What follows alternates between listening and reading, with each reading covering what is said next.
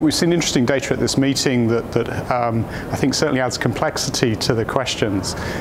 Firstly, we've seen data from the ARASENS trial, which has mirrored prior data from Phase I and suggests that there may be value in combining, in patients starting androgen-deprivation therapy, chemotherapy with docetaxel, and a novel hormonal agent. So the ARASENS trial did this with Darolutamide.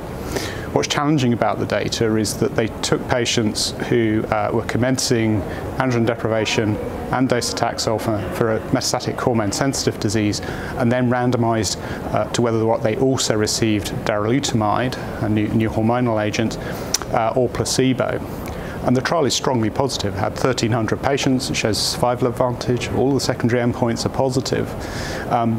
The problem with interpreting it is that most patients in the UK are not receiving docetaxel in this setting these days. They're receiving a novel hormonal agent, so Abiraterone or Enzalutamide or Apalutamide potential options, depending on access.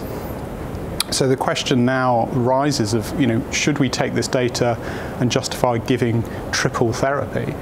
I think probably we'll start to think about what subsets of patients justify that intensification of treatment.